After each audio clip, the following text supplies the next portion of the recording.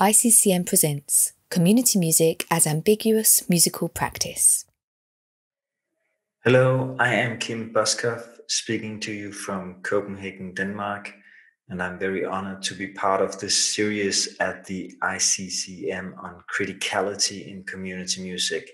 So thank you to the ICCM team for inviting me. Just to let you know a little bit about me, I'm a postdoctoral researcher at the Danish School of Education at Aarhus University and a lecturer in music education at the Rhythmic Music Conservatory in Copenhagen. In 2019, I defended my PhD thesis at the Norwegian Academy of Music in Oslo, and this thesis is entitled Music and Social Transformation, Exploring Ambiguous Musical Practice in a Palestinian Refugee Camp. So I am excited about sharing my ideas about this topic of criticality in community music with you. And what I will present to you here is some conceptual stuff to make us think about and question some of the assumptions underlying community music work. And I will refer to my own research on a community music program in a Palestinian refugee camp in order to illustrate some of my ideas. Community music as a field of scholarship is relatively new, but has experienced a rapid growth in terms of how many people around the globe that find meaning in and identify with this term. As community music has become a global phenomenon, it has also become increasingly clear that the notion of community music can be understood and practiced in a variety of ways as it intersects with and develops alongside local forms of participatory music making and understandings of music.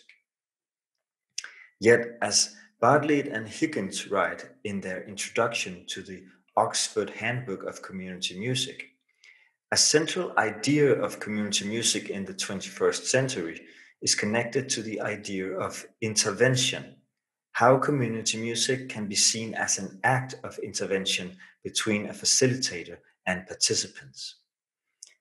As Higgins describes this, drawing on Homi Bhabha, as a form of thoughtful disruption, intervention denotes an encounter with newness, a perspective that seeks to create situations in which new events innovate and interrupt the present toward moments of future transformation. Thus, the interventionist approach to community music emphasizes participatory music making as a means of social transformation. Community music is imagined to be a response to social problems of deprivation, marginalization, and exclusion, a way of empowering participants to change aspects of their social worlds and to form new and better relationships to themselves, each other, and their surrounding world. Yet, as community music is connected to processes of positive social change, a need has arisen for critical reflections on the underlying assumptions of community music practices. Too often, as Diana Yerichuk has pointed out, has the community in community music thinking been normalized as always already inclusive, and thereby as an always and only good thing, thereby neglecting the potential problematic and excluding features of community. Another prominent critic of such tendencies to idealize music as a means of social change is Jeff Baker, who urges us to acknowledge that cultural practices potentially have both positive and negative effects simultaneously, and claimed benefits may come with hidden costs or counter effects. My own work focuses on music as a means of social transformation, and more specifically, it addresses the need to develop deeper understandings of such paradoxical or conflictual processes in musical social work that Baker points to. I have developed a notion that I call ambiguous musical practice as an analytical lens suited to illuminate how musical practice may be entangled in transformative as well as socially reproductive processes, and how such processes may be thoroughly intertwined. I will talk more about the notion of ambiguous musical practice in a bit, but first I wish to show you how this notion was developed as part of my research on a community music program in a Palestinian refugee camp in the southern part of Lebanon. My research connected to this program is based on an 8-month stay in Lebanon in 2012, where I worked as a music teacher in this program, and subsequent fieldwork I did in 2016 and 18. So first, a little bit about this particular context. The Palestinians in Lebanon are long-term refugees. They have been in the country since 1948, and to this day continue to live at the margins of society with a strained relationship to their Lebanese hosts and forgotten by the international community, who barely pays attention to the longest-running refugee crisis in the world. For many Palestinians, the permanent insecure situation understandably produces a longing for relief, which is found in dreams of returning to the lost homeland, or sought attained through dangerous attempts at leaving illegally for Europe. A music program was established in 2003 in the refugee camp Rashidiyeh as a collaboration between a Palestinian NGO and Norwegian organizations and music educators. Today, this program provides music activities and dance training to between 40 and 80 children and youth from the refugee camp. The participants come to the social center of the Palestinian NGO 2 times a week to play both Palestinian and Arabic music and Norwegian or international folk and pop music. The participants receive group lessons on their instruments. They play in a big orchestra and also learn the Palestinian communal folk dance debke. A group of the older participants also performs debke in a presentational form that often depicts either scenes from pre-1948 Palestine or thematize the suffering of the Palestinian people and the longing for return. Performances of music and dance are often staged in connection to Palestinian commemorations, which are events hosted by the Palestinian NGOs that mark the most important dates in recent Palestinian history. For example, every year on the 15th of May, the Palestinians commemorate the Nakba, which translates to the catastrophe, the day many Palestinians were expelled from their homeland due to the establishment of the State of Israel in 1948. Commemorative events are important in Palestinian cultural and political life because they assert the unity of the Palestinian people and the continuous advancement of the central political claim of the Palestinian community, which is the right of return to Palestine.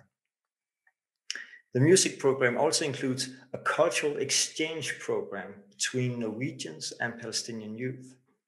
Groups from Norway have visited the camp many times, and groups of Palestinians have visited Norway and Norwegian friendship institutions and performed music and dance.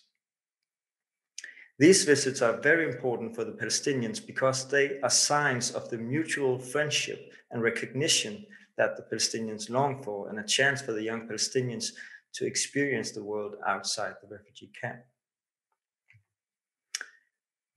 Due to the involvement of the Norwegian music educators, there's actually been quite a lot of research into the participants' experiences of this program, especially focusing on its positive social impact.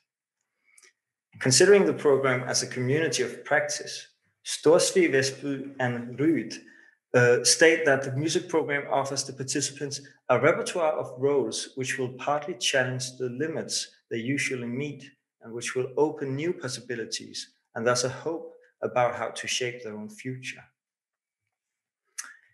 In a study concerning the potential health benefits of the program, Ryd writes that the adolescents engaged in the program have experienced a markedly positive effect upon their sense of vitality, agency, and belonging, as well as their felt meaning and hope for the future. In other words, they have experienced positive health effects.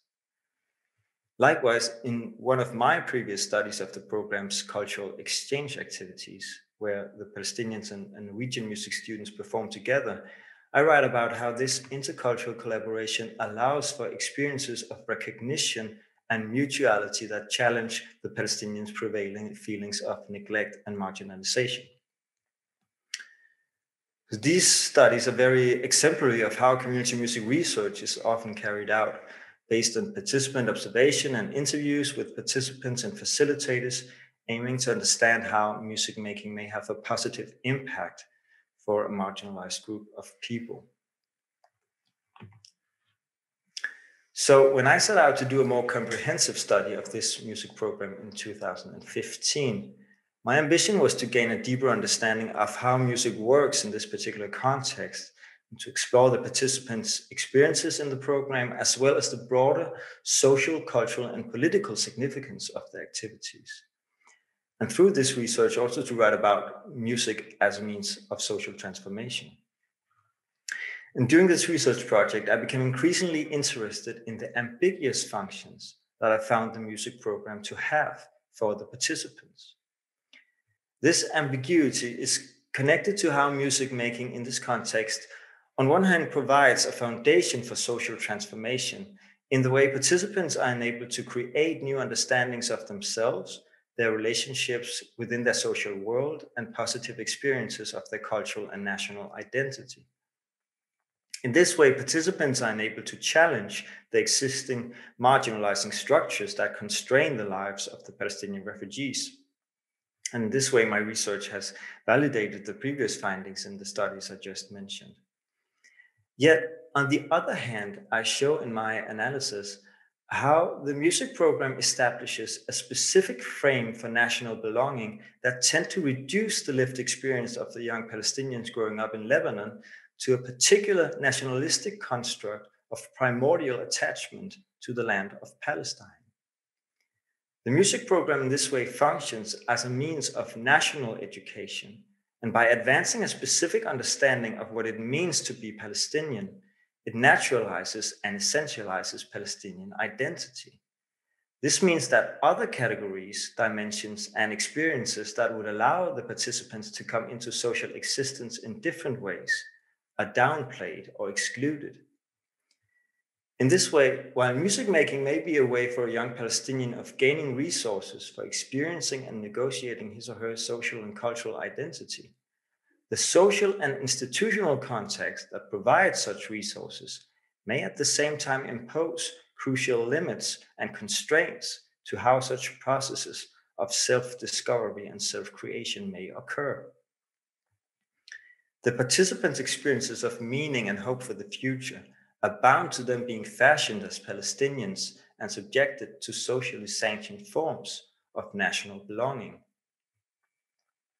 This means that even if participants are empowered to transform aspects of their social world, even if they are enabled to inhabit new roles and gain new possibilities, such transformations rely on instances of authority and legitimacy that do not easily come into view and that are not questioned in the course of music making. These are social and institutional formations that underlie the musical practice and that uphold the social norms within which participants are able to act and to make sense of their experiences. In this way, social transformative processes seem to be intimately connected to social reproductive ones. So, because of time limits, I will not go further into how the young Palestinians use music making as a means of aspiring to negotiating or challenging such social norms. But I encourage you to take a look at my PhD thesis, in which you will find some articles that deal specifically with this and the notion of agency that I work with. And maybe we can also touch upon this in the discussion later. Instead, I will use the time to present my attempt of developing an analytical framework attentive to such ambiguous processes that I hope might assist other practitioners and scholars in understanding these paradoxical processes of community music activity.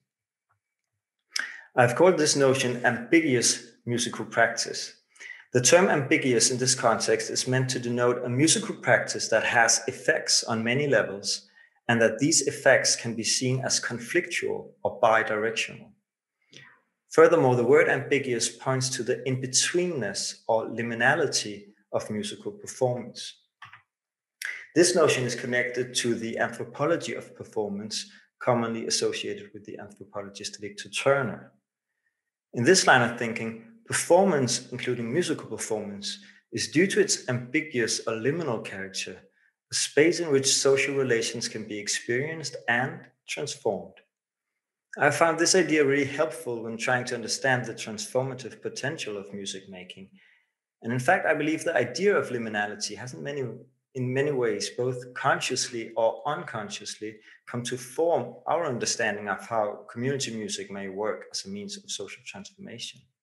I see many similarities about how the notion of liminality has come to shape understandings of the social function of cultural performance and rituals, as Turner writes about, and how the prevalent notion of community music portrays it as an act of intervention, as an event that interrupts existing structures and social relations. For Turner, to be in liminality is to be betwixt and between, a place of desire, possibility, supposition, and play. And this way, also close to the way Higgins imagines community music interventions, as I quoted in the beginning, as events that innovate and interrupt the present toward moments of future transformation. Characteristic for the liminal condition in Turner's view is that it is an anti-structure that places itself in opposition to the established and institutionalized social structures. Brimmer, Hyham, and Brown have written about how many community music practitioners are attracted to this notion of the organic, bottom-up, people-focused, other and non-institutional nature of community music activity. The leading self-conception in the field can this way be said to imagine community music as operating from outside or on the margins of the established, the authorized, the legitimate and dominant culture. It is from these cultural interstices that community music is thought to intervene in existing frameworks and social relations, from the space of liminality, the space in between. In this way, the idea of liminality can be said to be central in community music thinking. And Lee Higgins' notion of the community musician as a boundary walker can be said to represent this self-conception as well. Yet such ideas are interesting also for what they leave out of consideration, and some of the critique that has been directed against Turner and his emphasis on liminality as a central notion by which to understand rituals and cultural performances can be extended to the field of community music as well. Pierre Bourdieu writes in an essay entitled Rights of Institution, how the theories of ritual associated with Turner place too much emphasis on the transformative function of ritual. Focusing on the liminal phase of ritual, attention is drawn to how the ritual enables the transcendence of a specific social boundary, for example, in a rite of passage that turns a boy into a man. Bourdieu's argument is that the most prominent social function of the rite is not the transformation that brings a boy into adulthood. Instead, it is to mark out a difference between those to whom the rite pertains and those to whom it does not pertain, as Bourdieu writes. There is a hidden set of individuals, in this case the girls and women, not directly addressed by the ritual itself, but that nonetheless are defined by how the ritual consecrates a fundamental distinction between the sexes, and thereby imposes and legitimizes an arbitrary boundary in the social order. So the ritual, in Bourdieu's view, fundamentally gains its transformative power by reproducing, reinforcing, and concealing an underlying institutional formation.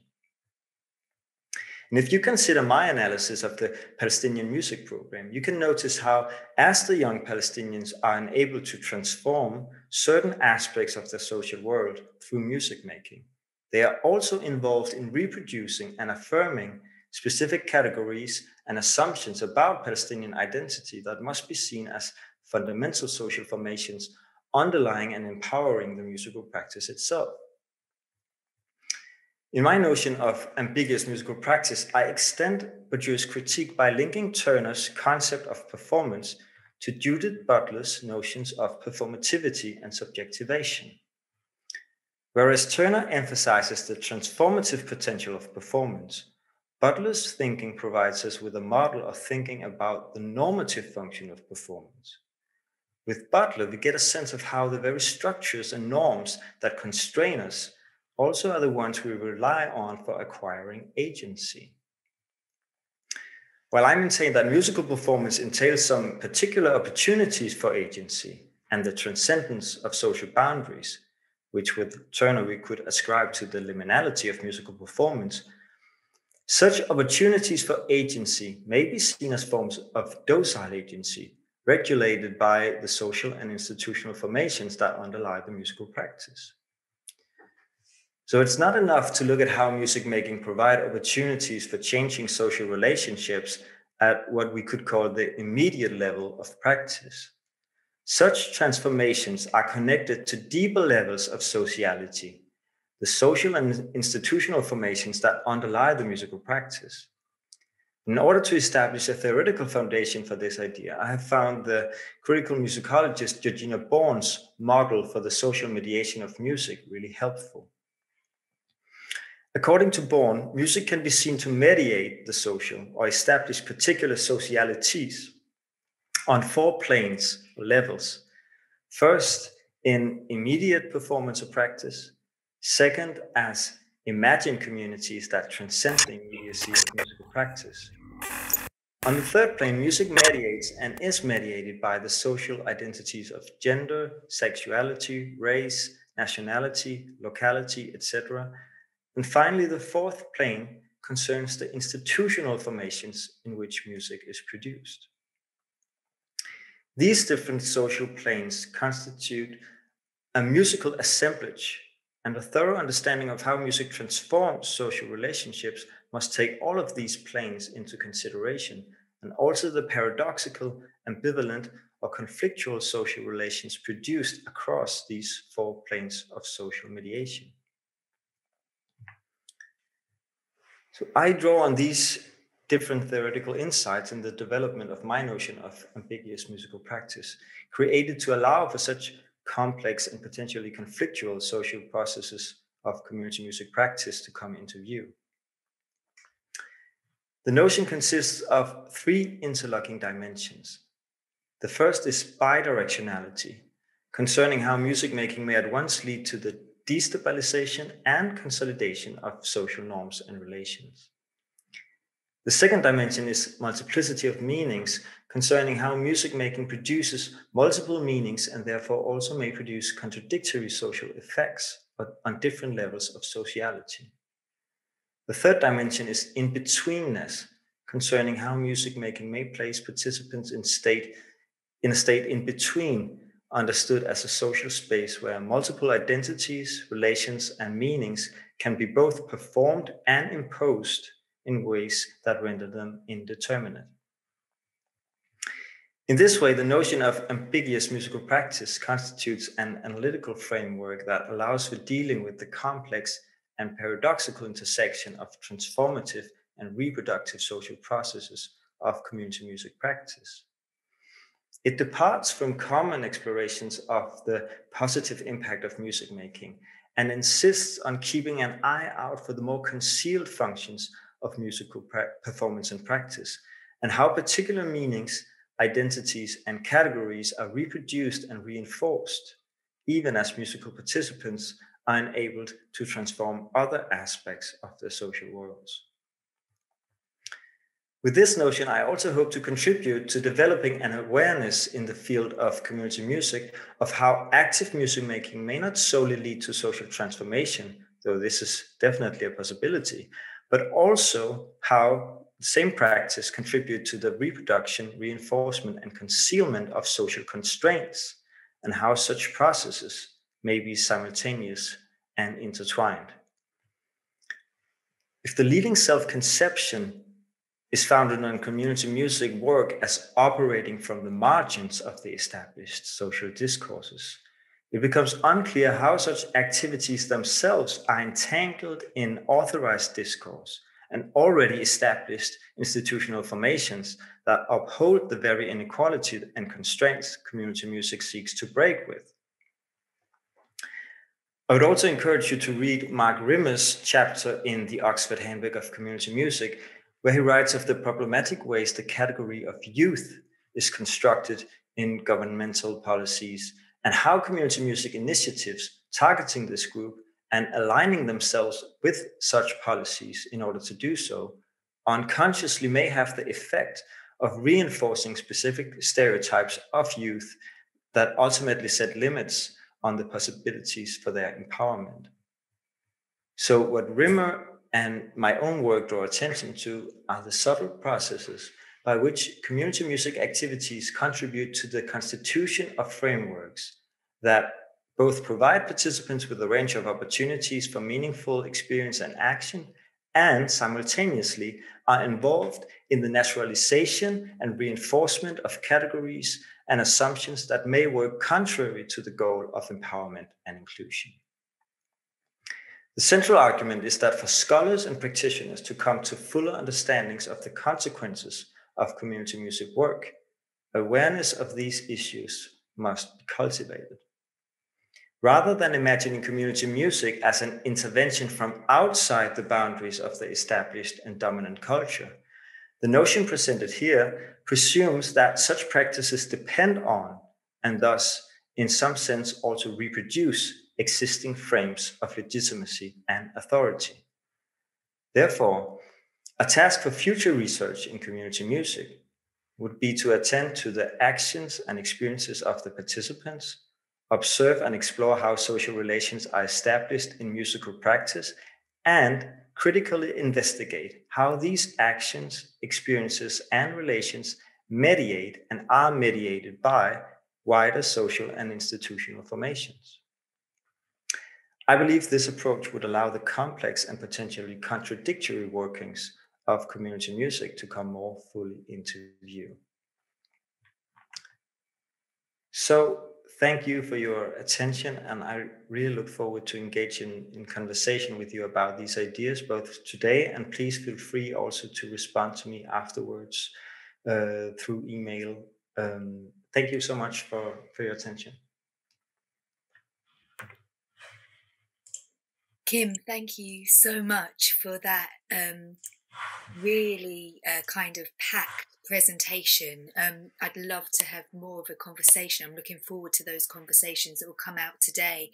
I think it would be great, after you've given us so much to kind of, reflect on there, for us to move into some breakouts. Mm-hmm. I mean, intervention is been the term intervention has been a hot topic for quite a long time. I remember the MUSOC meeting about a year or two ago down at York St. John, a year or two. That's how good my time is. But we did a whole kind of exercise around the word intervention. And, it's a bit like this dirty word sometimes, a bit like how education can be seen as a dirty word. With people often say, "Don't worry, I'm not a teacher," when they rock up to a school as a community musician. And again, I think it has to do with what we mean by intervention. Is any form of change an intervention? By the sheer turning up, it will change the dynamic because you're somebody coming in. So at what point does it, I think it's a huge issue, Nicola, actually. I'm not necessarily unpick. But there's a lot of...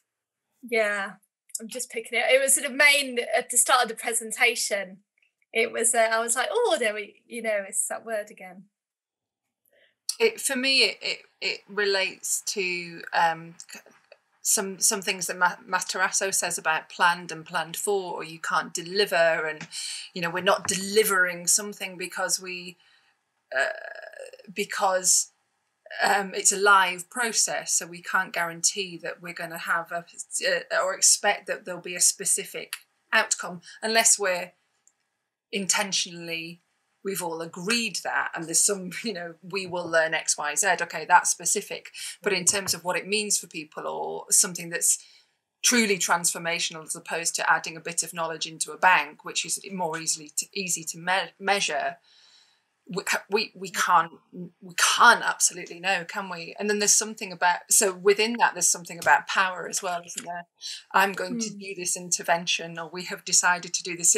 For me, it brings up, I'm not saying that it's a word we shouldn't use, but it brings up some of those issues around, who's making what decisions about what is going to happen and what people will experience. One of the seminars that I was in earlier today around the research that Ryan is doing on terms in community music, transformation, empowerment and ownership, particularly the term transformation, we were very much looking at language and the deconstruction of language today. And it's very interesting that you mentioned that, particularly the term transformation, which I think was used quite a lot in Kim's presentation. And if you're going into a context or situation with the intent or this keyword that's been used by a policymaker and the community musician is in there trying to work with these words, I guess. Transformation inherently is a movement, isn't it, from one place to another. So there's an assumption there that in order to transform, where you're at in the first instance isn't where you should be. So there's a movement to and from, isn't there? And it's like we're going in with the intent to change. So is that a positive or a negative? Sometimes it could be a positive. Sometimes it could also be a negative. You have to check your own position and positionality, don't you? Because that could be really problematic. Yeah. Which is partly what he talked about, didn't he, in terms of he didn't quite say it like this, but a plurality of what might happen in a encounter or space, or however we want to describe that. Activity, the doing of activity, that sense that there might be positive or other outcomes, if we use that kind of evaluative language, which is well, I was going to say, from what you said before, Bex, it just makes me think of how can an intervention exist if we don't know what the intervention is setting out to do? And it never will, because the nature of community music is that it should be ambiguous. It should be open-ended. A good practitioner is going to be a responsive practitioner, and they're not going to say, I'm doing that, regardless of whether the people I'm taking with me want to go there.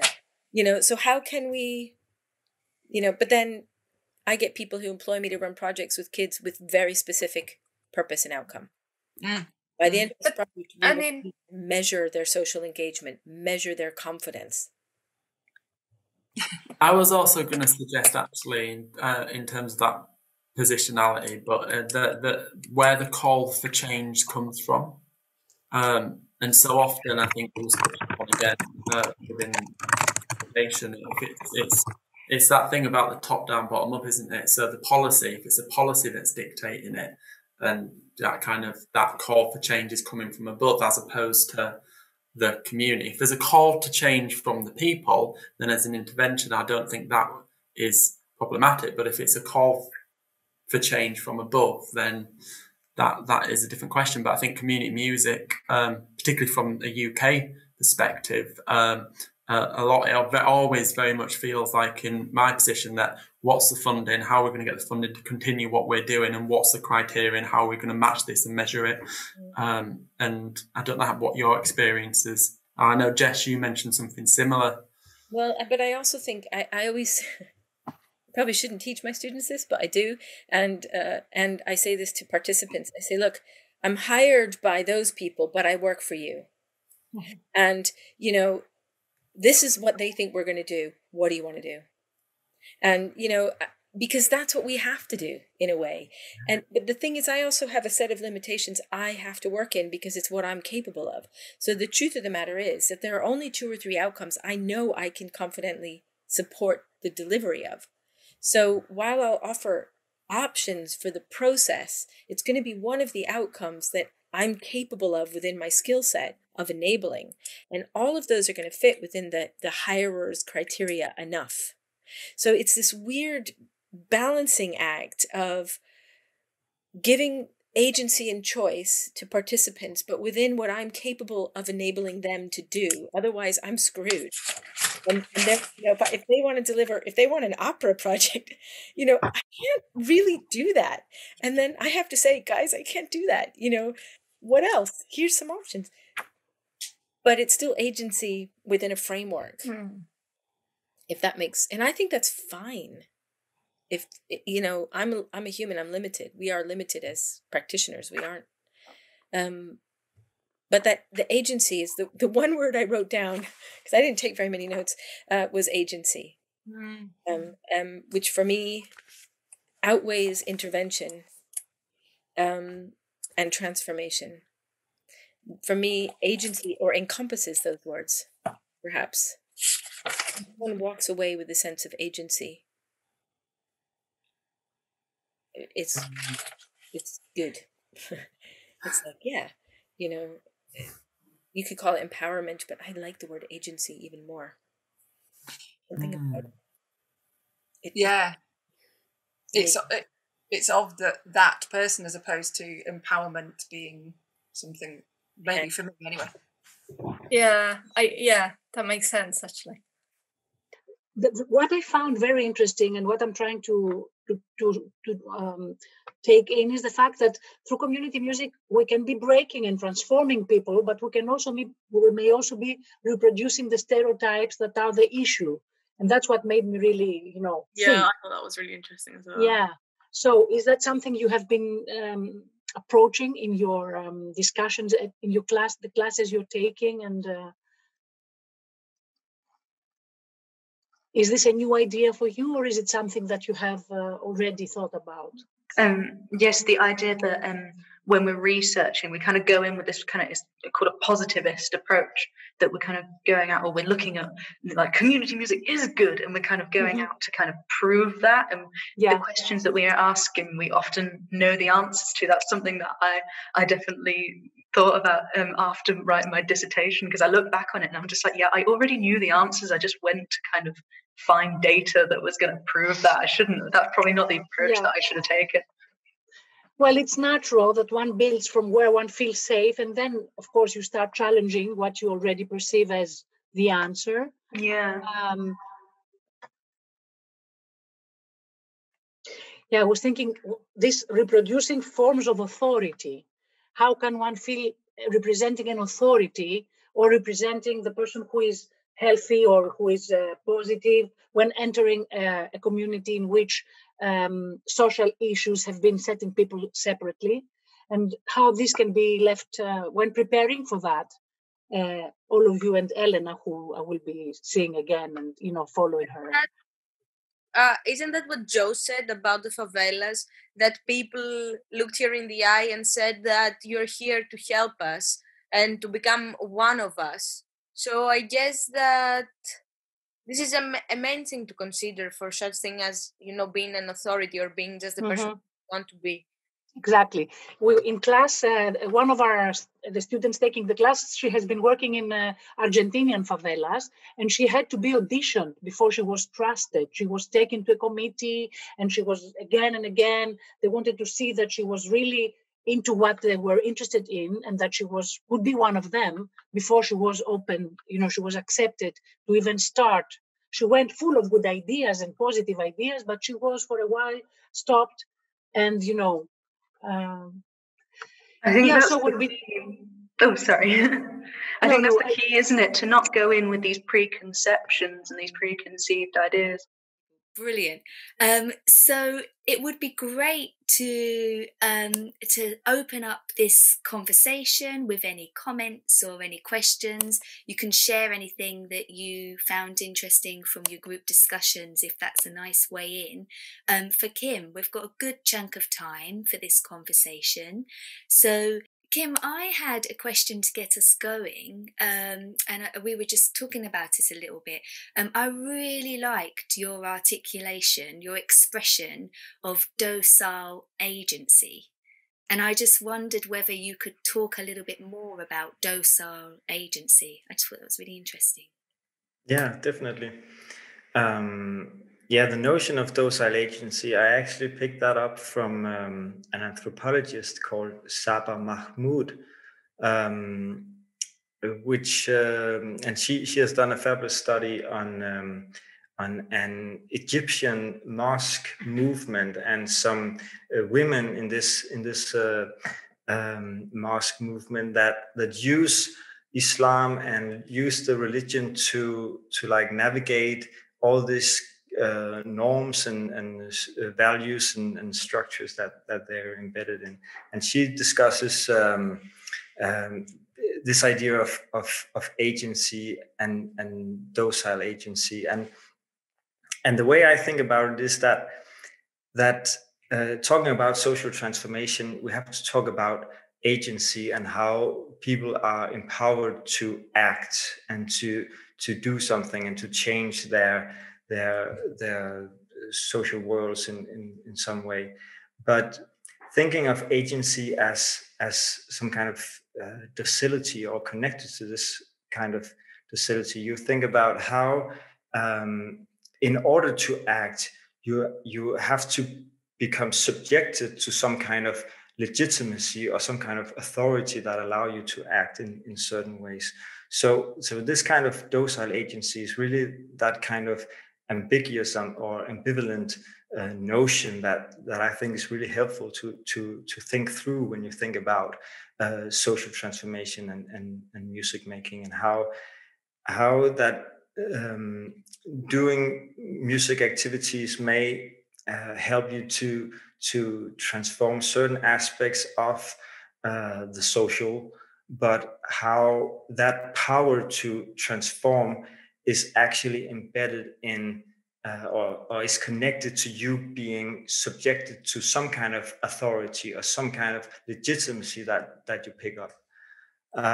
And I write about in my research, I write about how some of the Palestinian youth, how they use the legitimacy and authority that they find in this nationalistic construct, that they find in this nationalistic discourse that is very prominent in the Palestinian refugee camp. They use this legitimacy to gain agency in other aspects. For example, I write about some of the young women in the music program that actually are not, in some ways, that they are not allowed to do music as they become 18, 19 years old, because they should actually be at home and prepare for marriage. But they sort of defy these norms, or they exceed these norms by referring to the national aim of returning to Palestine as kind of their legitimacy for continuing in their engagement in the music program. So they use the legitimacy of the national discourse to transcend some other norms they're also subjected to. And I see this as a kind of a docile agency, that they subject themselves to some norms in order to transcend other norms and to carve out a space for meaning and for meaningful experience. So this is the kind of this is how I think of this term, the docile agents. Thank you, Kim. That is just so fascinating, and I would love to talk more. Yeah, Nicola, I agree. What a brilliant explanation, and really interesting to hear that practical example from the Palestinians' woman's perspective that you discussed there.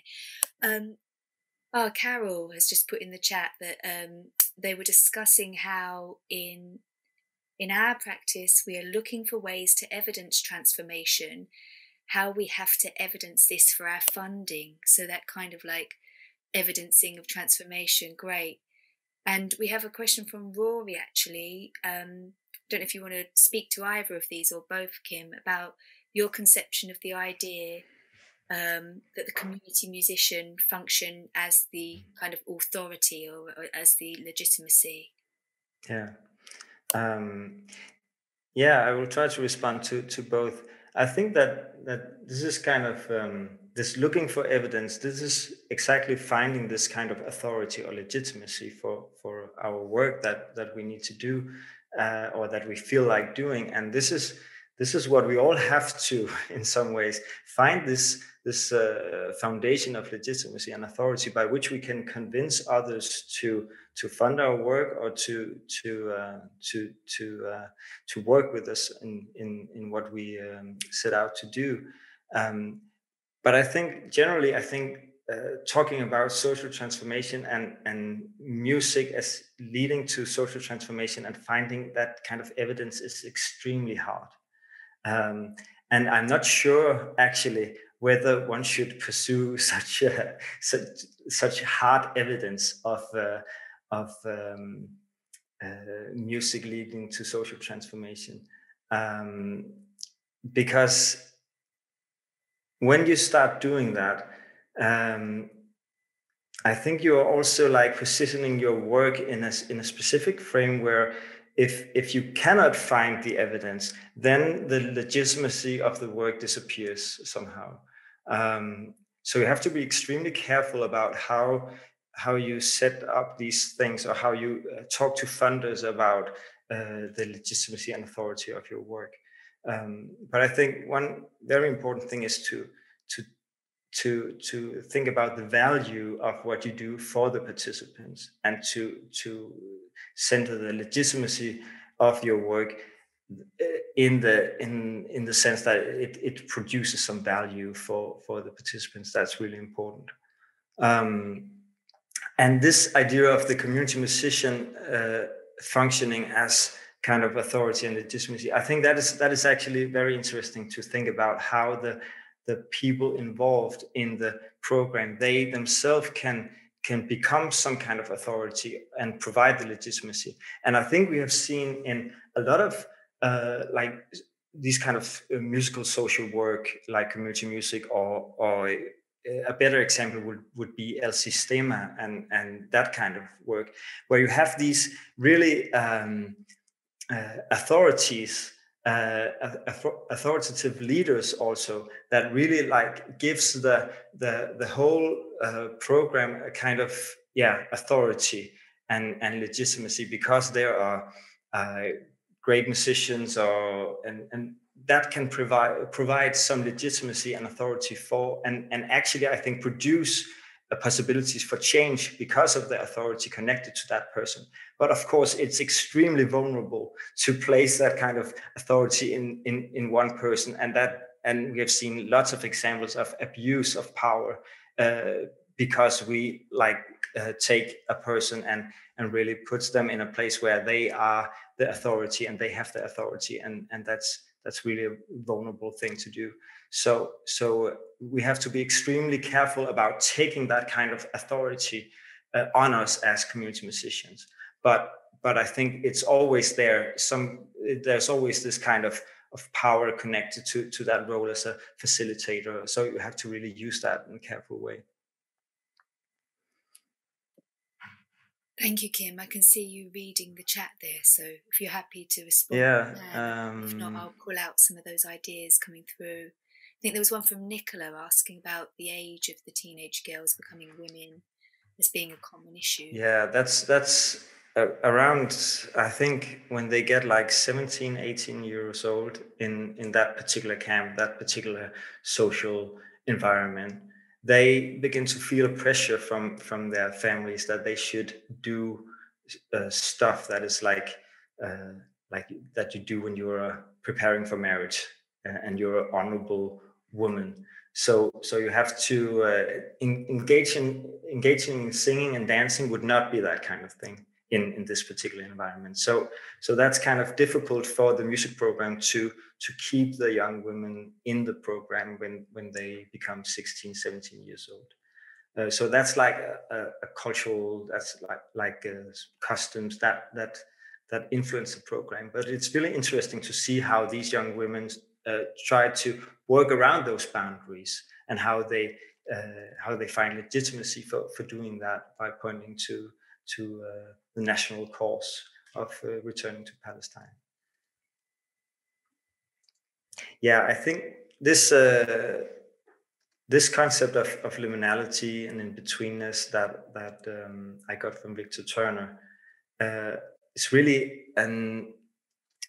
interesting and very like productive idea, and it's really it has influenced a whole field of scholarship in what is called performance studies, and the theory of performance, and what it is to perform and to be a performer, and what a performance space is, and what it can do, and it comes from this ritual studies and Victor Turner's ideas of the anthropology of performance, and I think that in terms of music theory and music education theory, the work of Christopher Small, even though he doesn't acknowledge Victor Turner's ideas, or he writes about how musicking, which is his term, how that is an event that establishes ideal relationships, and how that allows for the participants to explore and affirm and celebrate ideal relationships. And he's really, I think, very close to Turner's line of thinking in this, that the musical event establishes a space for exploring and affirming and transforming relationships. So that is kind of a space in between, a space where you can experience and explore social relations, but you can also transform them, and you can work around them, and you can do stuff to them.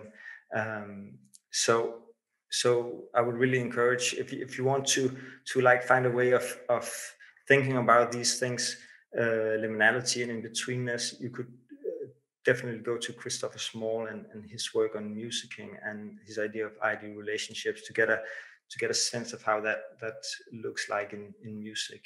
But I must say, I'm also a bit critical about Small's concepts, and I've written about that in the thesis and in some of my publications, because I think it's too easily exactly this kind of social and institutional foundations that underlie those musical practices, that controls that space. They disappear from view, and that I have found Pierre Bourdieu's thinking and Judith Butler's thinking really helpful for like retaining that kind of critical perspective on how the ability to transform relationships is actually founded on social norms and performativity. You know, the need to perform up to certain standards and stuff like that. So there's really a lot of interesting ideas in that kind of theory. Kim, I could jump in with a question here. Thank you for your presentation. I thought it was great. I think it's a real challenge to us and writing out there. So I really appreciate that.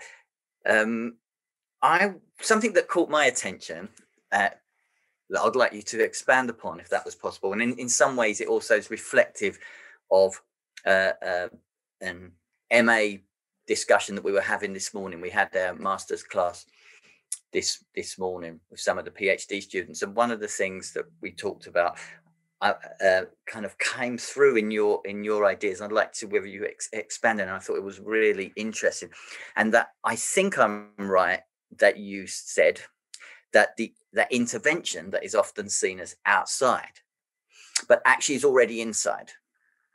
And I wondered if you could just talk a bit more about that, about the fact that the intervention is not necessarily coming from the outside, but it's already existent in the structure that is. Yeah, that's thank you, Lee. I think that we have a tendency, or at least I found that tendency within my own way of thinking, and I think I see that reflected in much community music thinking, that we are sort of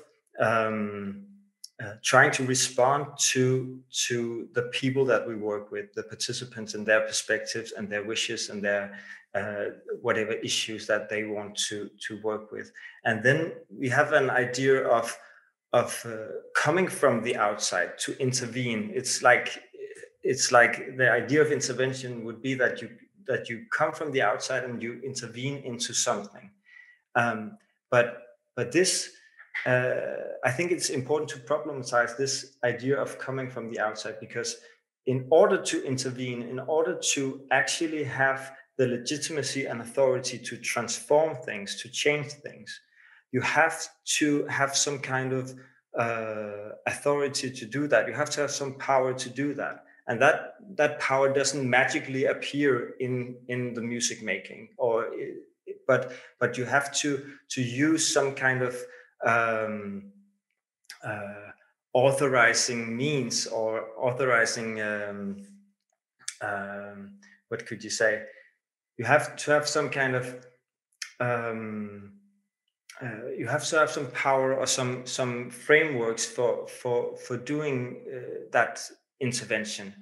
And I think, for example, Mark Rimmer's work that I talked about, how he describes how community music initiatives that target youth as a specific group, in order to have that power to intervene into a setting, and the power to intervene in for a group of youth, you have to align yourself with the policies and with the thinking about youth that's not just there, but that comes from the institutionalized discourses and the social discourses surrounding that concept of youth.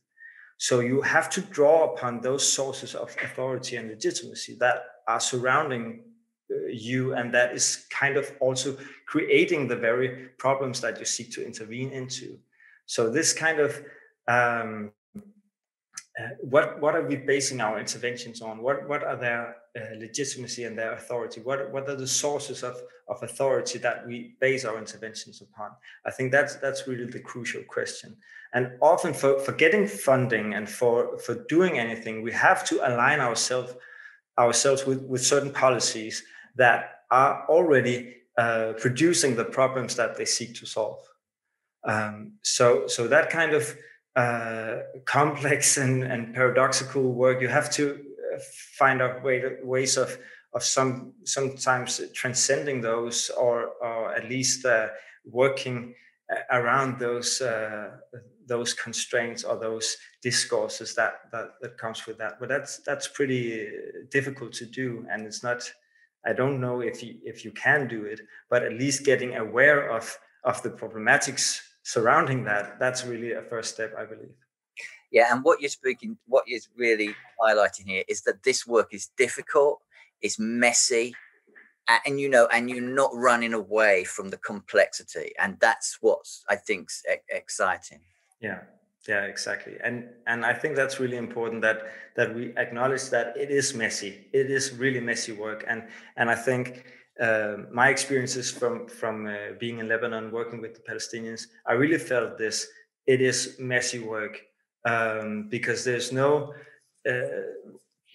orderly way for me as a Danish white male to intervene in a good way in this kind of environment. But there's the other possibility would be not going there, not offering any resources, not doing anything. So you just have to accept that it is messy work, and you should not think about community music as some kind of good work, always inclusive, always positive, as Dana Yarichuk has written about, that we tend to think of community as always already inclusive. We have to acknowledge the problematics, the excluding features of community, and the ambivalent functions of the work we do.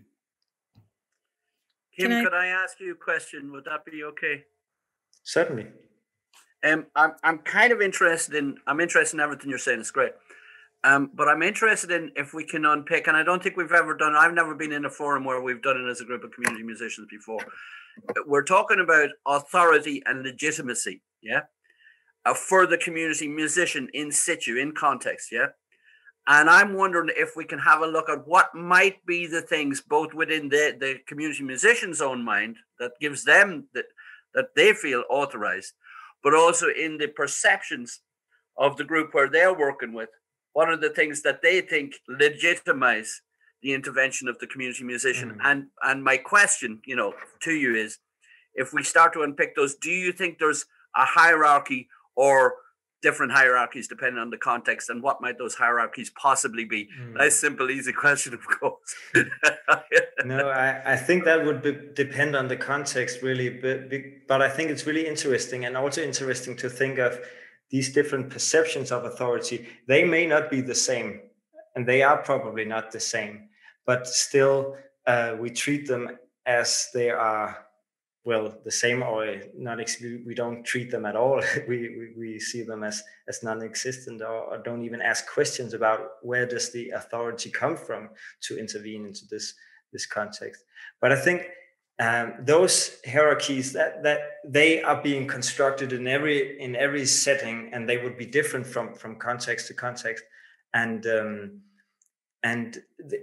it's really important, I think, to do those kind of deep analysis of community music programs to kind of unravel some of those hierarchies that are being established. And I think that's really some of the things that I've been really concerned with, trying to figure out what is the social and political significance of community music in this particular context, and how does that create specific hierarchies of authority and legitimacy, and how does that in turn affect the participants and their way of engaging in the activities, talking about the activities, stuff like that. Are there examples that you've noticed from your work where, leaving aside the institutional authority that you're given by being funded to do it and being put in place, that's fine, but other things where you think either this gives you your legitimacy, or that you think that's been vested in you, given to you by the participants from your own work? Yeah, that's a good question.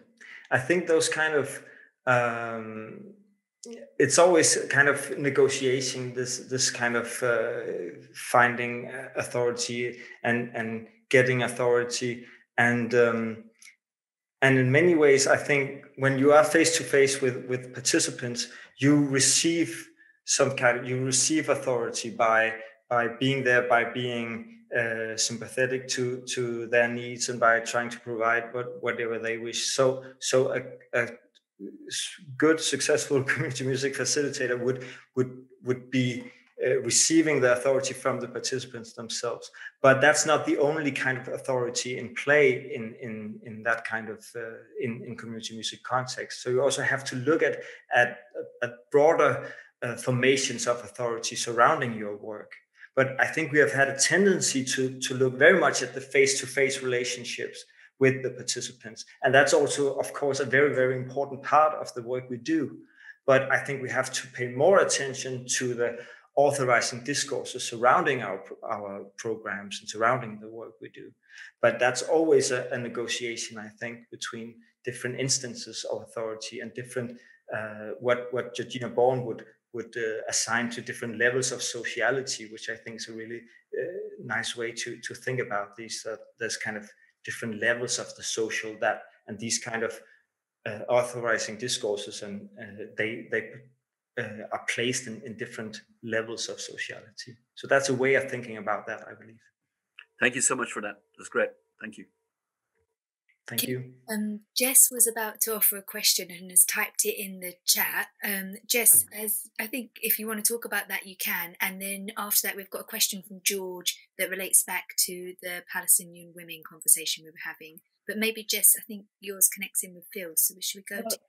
It kind of did. It kind of went back a step to what you were mentioning before, Kim. I've made some notes, but I was actually just involved in what was happening, so I might have lost it a bit. But it was a thing about messy, and how a lot of the writing and a lot of the experiences a lot of us have been in, say, Western culture, or in the UK, in my case, where there is a certain norm of kind of roles, and because community music is far more embedded in this culture as a norm. And the other isn't quite so extreme as it is in the kind of context that you experienced in Palestine. And I think I actually don't remember what my question was now, but it was around the messiness of going into other cultures, because there's another level of messy there, if you want to call it Definitely. That. Yeah. Yeah, or at least it's more obvious, isn't it? When you go out and into another culture, everything is different. But I think if we pay close enough attention to the context we work with close to our homes and our home cultures, I think we would also meet those kind of this kind of messiness connected to different perceptions of each other, different categories that we place each other in.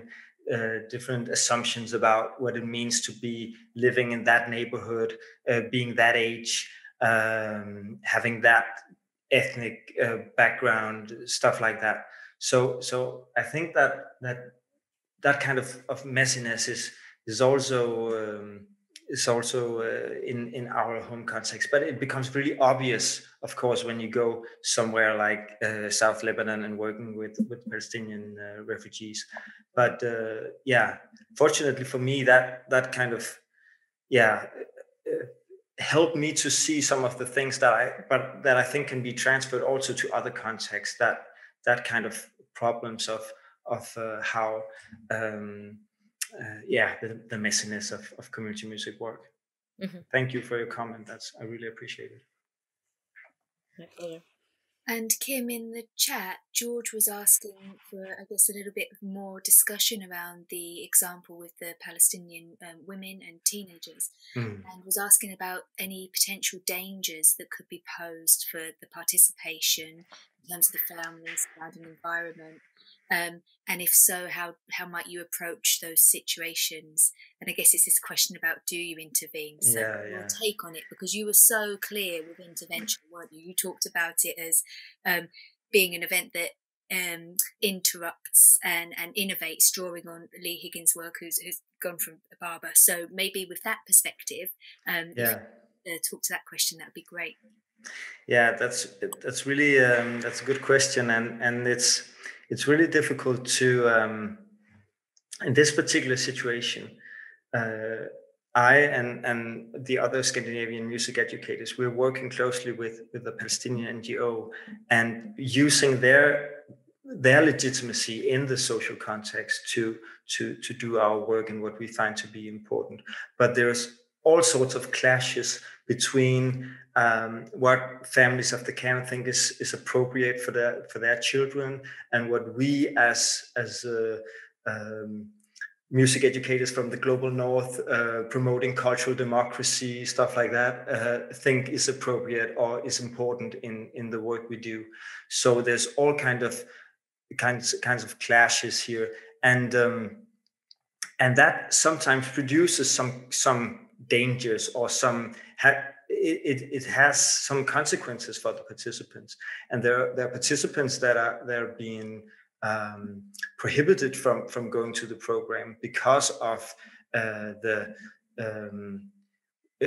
democratic way of teaching that the Norwegians and I have imposed upon this program, because there was a particular episode with a girl that was prohibited from going to the program because her family found her to be a bit like teenage minded, like being in opposition to what they told her, and they thought that it's because of the music.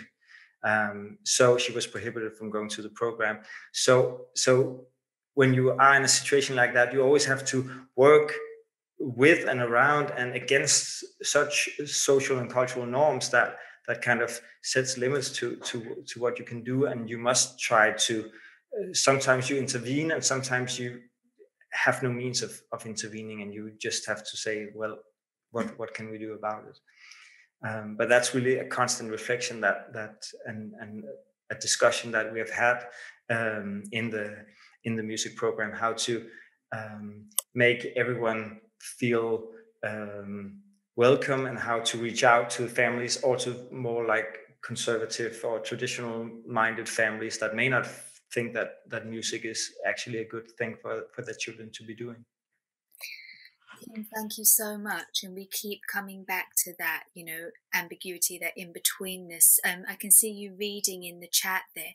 We're nearly coming to the end of our call, so before I ask you for final thoughts, I think it's worth if we touch on Imogen's question. Thank you, Imogen, and lovely to have you with us today. Imogen's asked us a question about research methodology.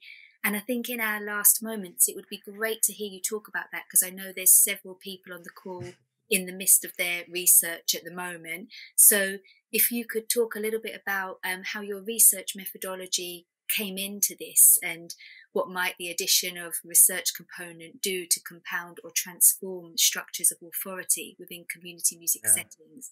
Thanks for that question, Imogen. And that might need to be our last one, unless somebody's really, really desperately got something to ask. You can give us a big wave. Kim, I'll hand over to you. Yeah, that's a great question. I wondered that myself, actually. I'm not sure I have an answer for that. My own research methodology was based on being there, participant observation, and interviewing these both children from the program and facilitators and teachers and social workers and other children and youth from the camp, to get kind of all of these different perspectives on what was going on. But I think it's really interesting to think about this. What might be the addition of a research component to compound or transform structures of authority within community music settings. I think there's a lot of work to be done in that area, and I think that a great way of doing that would be to invite participants to become kind of co-researchers, or to involve them in the research design in some way. That's been really difficult for me to do in this particular program, also because Lebanon's really far away, and I was not able to be there as much as I would have needed to be if I wanted to involve participants in the research processes like this. But I think that would be a great way of trying to distribute this authority to the participants, and to make them aware of the lines of authority and legitimacy that they're working within, and try to think of that, to implement that in the design of the research. That would be awesome.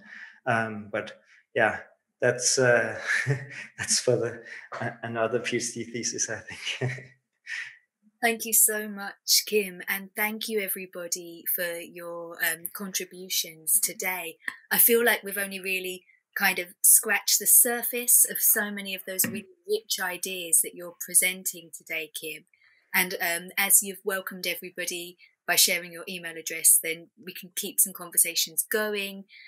We have recorded this event, and it will be available on our ICCM YouTube channel, which is a new channel with some content to come. Kim, is there anything that you would like to conclude with, or say by way of wrap up? You don't have to, but there's a few minutes if you'd like to.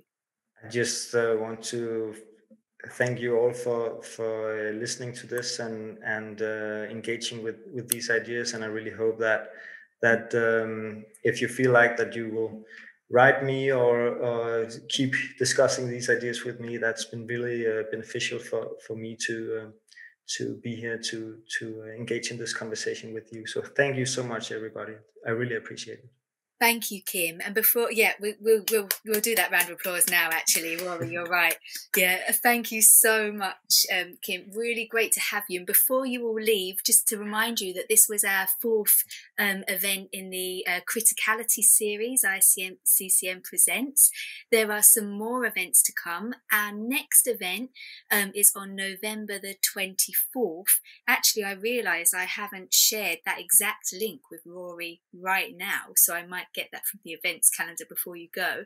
And that is with an interdisciplinary team led by Michael Bonshaw from Sheffield University, looking at singing and well-being. It would be great to see you there. It's a large team. Nicola Weidenbach, who was on our ICCM Conversations event that explored the impacts of COVID-19 on community music, is also talking at this event, for those of you that might want to see more of her work. There's a load of links coming in the chat now. You'll see the links to those upcoming events there. Thank you, Rory. I don't have to go searching. You'll see that we still have a call for participation. If next term for our spring series. If you would like to talk, feel this is our kind of gesture to not just offering some presenting. If you want to kind of unmute and present for a time, anyone on this call, then you're welcome to send an idea in, and there's more information there in the chat. If you want information about things that are coming up, Ryan's going to tell you about that now, because I've talked a lot. Okay, so the ICCM has a few ways which you can keep up to date with our information. You will see in the stuff that Rory's just sent across that we have our mailing list, which you can sign up to if you would like. We've also got our Facebook page, which I will share the link so you can find it on there. That's our ICCM Facebook page, where we put all of our events. And we've also got a Twitter page as well, so you can engage with us via Twitter, and I've put that account there as well. Thank you, Joe. Great, thanks, Ryan. So I think it will be until next time now. Lovely to see you all. Thank you for joining us from where you are. And can we just all unmute and give Kim one final actual round of applause that he can hear? So, there we go.